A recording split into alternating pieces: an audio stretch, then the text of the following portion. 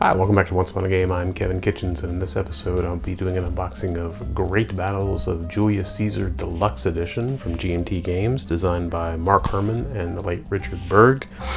This was developed by Alan Ray. It's a reprint of a couple of previous Julius Caesar games that have been obviously out of print for a while in the Great Battles of History series, and this one comes to you in a deluxe combined edition.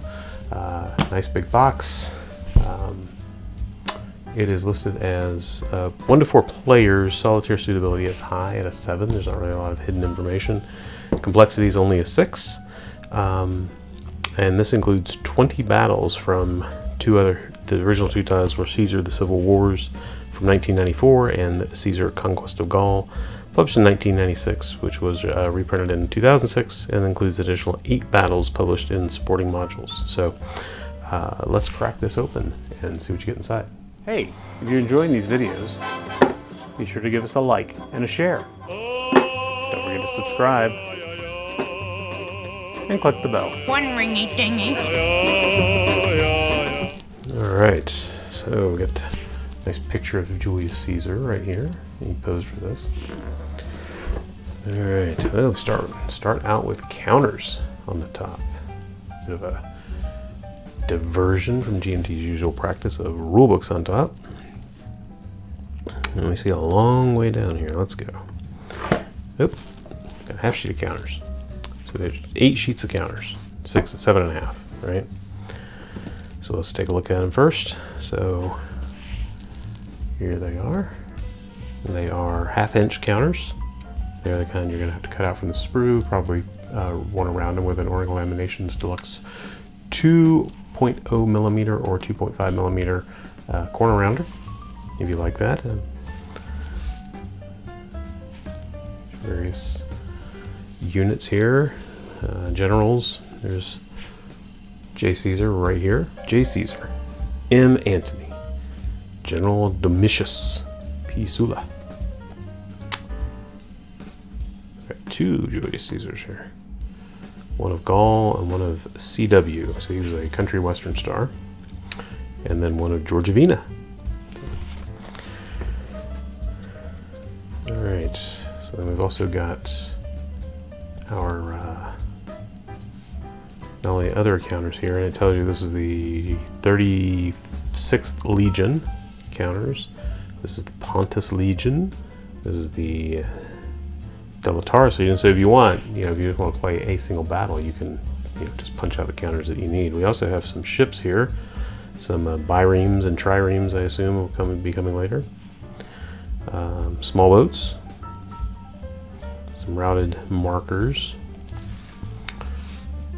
G&T does a really good job, for the most part, of printing their counters well centered, especially with the 1/2-inch counters. It's not a lot of margin of error, and they get most of their information where it needs to be. So it's counter sheet 2, counter sheet 3,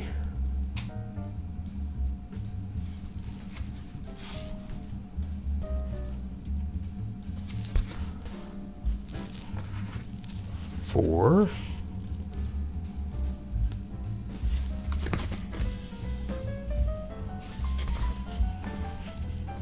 5. I feel like I'm doing Sesame Street. We're just counting in order here. Now the Cimbri, they got a lot of counters, as did this one here. This is the Numidians, Moors, and the Gaetulians. And over here we've got the Pontines, so not to be confused with the pontoons, which are another kind of boat. And hey, we got the Germans, and for once the Germans aren't in black or gray, so that's good. Sheet number 6. Now we got some markers. Probably some strength points here. A few more Parsi units. Then we got missile low, route march, reaction fire, screen, missile low, routed, so on and so forth markers.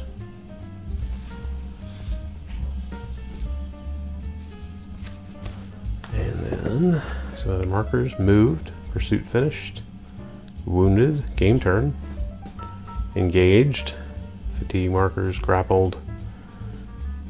I assume those are for the boats. You wouldn't want to throw those at the units.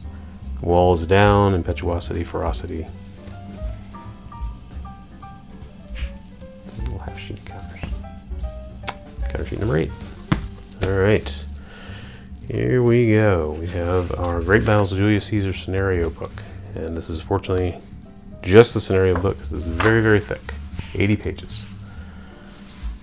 80 pages. So this covers all the scenarios that you're going to play. Nice GMT matte finish that they're known for. And we've got, so again, this is the scenarios, not the rule book. So explains the counters, competitive play, rules on initial deployments, counter abbreviations, rise of the Roman warlords, and then straight into scenarios. The Battle of Cirta, Numidia 106 BCE, or just BC, as is the norm.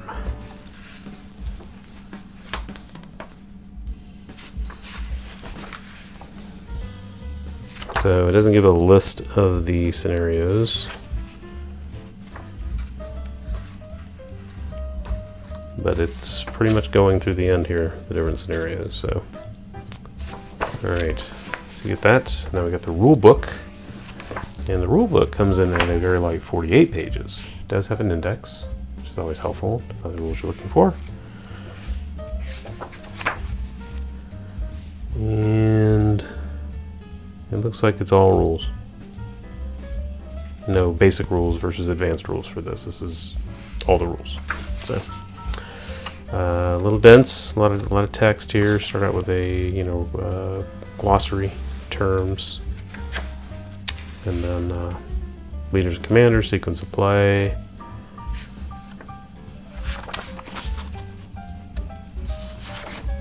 Very, very, very, very text heavy here. So at least in the early stages of looking at the rules.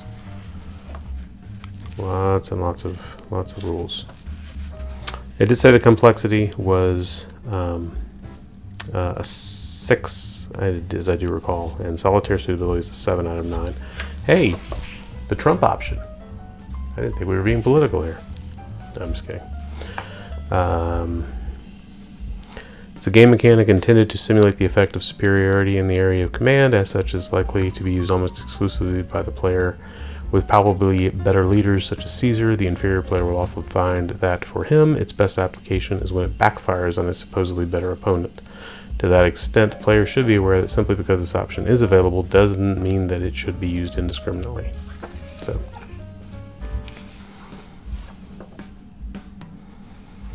combat, missile fire. Just get your facing. Now we're starting to get into a little more graphic examples of play. Harassment and dispersal. It's an HR game. If you harass people, you get dispersed. Alright. So again, there's some reading here. There's definitely going to be some reading in here. I'm not sure if they have, it didn't look like they had training scenarios or anything like that. Now they do have some optional rules, and they're smattered in, like 10.5 is engaged as an optional rule, and I think I just saw another one here somewhere. I was flipping through them. Maybe not. So we get the one optional rule. Yep, and then fortifications, army withdrawal, and victory. Then we have our credits. Then we have stacking charts and the index. But wait, there's more. While these are the rule books, here's the naval rule book. And this is only 12 pages that covers the naval rules. Naval rules use a shortened version of the rules for War Galley, which was a previous expansion, I believe, to recreate sea battle with Venetti. Many of the rules in War Galley are not included herein, such as ramming, raking, etc., simply because those tactics were not possible in this unusual battle, the only such battle pitting oars against sail. So those little ships we saw were the Venetti sail ships going against the galleys. So here's the naval rules. You got about 12 pages. A lot of examples. All right, now we get to the maps. For each battle, I would presume. Some clarity cards. Let's pull the maps out. We're not going to open these completely, because in some cases, like this one here for Cirta, the Bay of Biscay, this may be a naval map, is basically one large grid map. So not much to see terrain-wise or anything like that. And being a bay, it's probably, this is all water hexes. The maps are very thick. They're not linen finished or anything like that, but they are very thick paper, like not quite cardstock. They're still flexible, but they seem like they'd be more durable than standard paper maps. And then on the reverse side of this one we have, well, in this case it's a half map. See the white side there? So you can just actually play this one as a half sheet map. So that's pretty cool, right? So in this case, Nicopolis, 48 BC. Basically just have a river and some berms of something built up. Trenches, excuse me, those are trenches. And then otherwise it's just empty hexes.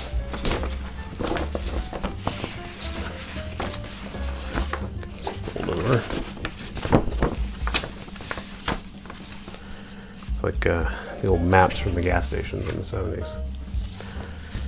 So we got a smaller map here. Yep. So in this case, this is a small map sheet, just 4 panels, and the Munda, this is the south map, so there'll be a north map that you put together. But then if you want to play the, well, same thing here, the Pharsalus, Thessany, 48 BC south map. So you're going to piece these together. So instead of being a big map, it's 2 smaller maps that you'll piece together, which might be nice because it might be that you only have to play on the south map and you don't have to set up a whole big map on the table. That would be really, really good. So then we jump to, try to find that other map if we can here. Yeah, here's the north map. Doing the kind of order here. Yeah, here's the Munda, Spain. Although this is a pretty big map. So actually it looks like you get a map and a half. Yeah, this is a full-size map. This is the north map for Munda. And really you've got terrain, heights. Yeah, you can tell from the key here, it's got levels, the different terrain levels. Level 1, you've got towers, gates, roads, all the way up to level 10, so you've got height. And then you got the road coming through it. Again, they're all still pretty thick quality. They seem consistent. They're just various sizes and shapes, so you have to find them. So here's Thapsus, got a big water area. And marshes, and again, let's see what this map key is here. Level 1, level 2. It seems they're consistent with the level coloring. No, you're gonna have to look at the key for each map. So for example, I guess it's all relative. On this map, level 1 is green, and then it gets to a slightly lighter green to level 2. Whereas here, level 1 is almost ivory colored, and level 2 is the green. So you'll have to look at each map when you're playing the battle. And this one is like almost totally green. So, you know. And this is Gergovia, Gaul, 52 BC. Got a fortified city in here, walled city. Some towers, so on and so forth. And again, each one has a key on it, which is nice. And the Rhine, Caesar versus Ariovistus. And we got fortifications, towers, rivers, and then finally Bibracht, Gaul 58 BC. A lot of game in this. 20 scenarios. It's a lot of game. It lets you look at the maps yourself. You just know they're there. They're good quality. That's what I'm here to report. Alright, then we got a player aid card. Got 2 of these. These are double width. Player aid card 1. The normal good GMT coded card stock.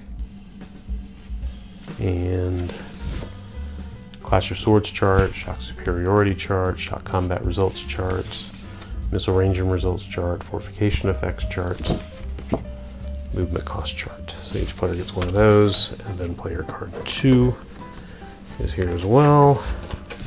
Get 2 of those, also double width. Command summary, summary of orders and legion line commands, line legion command eligibility chart, stacking charts, route, voluntary and route movement. Get 2 of those. And there's more. Oh, in fact, there's player aid card 3. These are single width, double-sided, of course. This gives you your leadership check chart, leader casualty table, rally table, the die roll of doom, the elephant rampage table, and a sequence of play.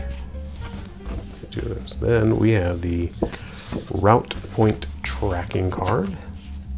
Allows you to track your game turns, route points for the Caesarians, Romans versus the Senatorials and non-Romans. And the Gergovia Simple Great Battles of History Terrain Effects chart, which is not helpful if you're tracking on this. Cannot flip this over, so it would have been nice to have this as its own sheet. And then finally, the Great Battles of Julius Caesar Naval Charts and Tables card, which gives you all that information that you need. Wind, fatigue, command transfer, squadrons, disengage. More beautiful artwork, the boarding table, missile fire table, firefight table. Bag of bags to store all your counters once you punch them and round them. Or you use GMT trays, take the insert out, stack them in there. And then we have our dice. We have all red. We have 2 6-sided, nice large 6-sided dice with rounded corners, rounded edges. Those are nice. And then 1 10-sided die. Alright, so we got 7 versus 6. So the 6-sided die beat the 10-sided die in that round. Ooh, and then the 6-sided came back and slaughtered them 12-5. So anyway, if you pick up a copy of the deluxe edition of Great Battles of Julius Caesar, just released from GMT Games, you're going to get those dice, a bag of bags, the naval charts and tables, the route point tracking card, 3 sets of player aid cards, 2 sets of 3 player aid cards, player aid card 3, player aid card 2, player aid card 1. You're gonna get a bunch of maps. You're gonna get 1, 2, 3. And this one even has, sorry, just notice this one even has smaller hexes. Just slightly smaller. If you can see that or not, they're just, yeah, just slightly smaller, like a lighter color here. See that? Sorry, so let's count. So you get 1 map, 2 maps, 3 maps, 4 maps, 5 maps, 6 maps, 7 maps. You're going to get the Naval Rule Book. You're going to get the Great Battles of Julius Caesar Rule Book, the massive tome of the Great Battles of Julius Caesar Scenario Book, 8 sheets of counters, 7.5 sheets of counters, and a nice big beautiful box in this well-made package. And that is everything in Great Battles of Julius Caesar Deluxe Edition, designed by Mark Herman and Richard Berg and GMT Games. Thank you so much for watching. God bless you. Bye-bye.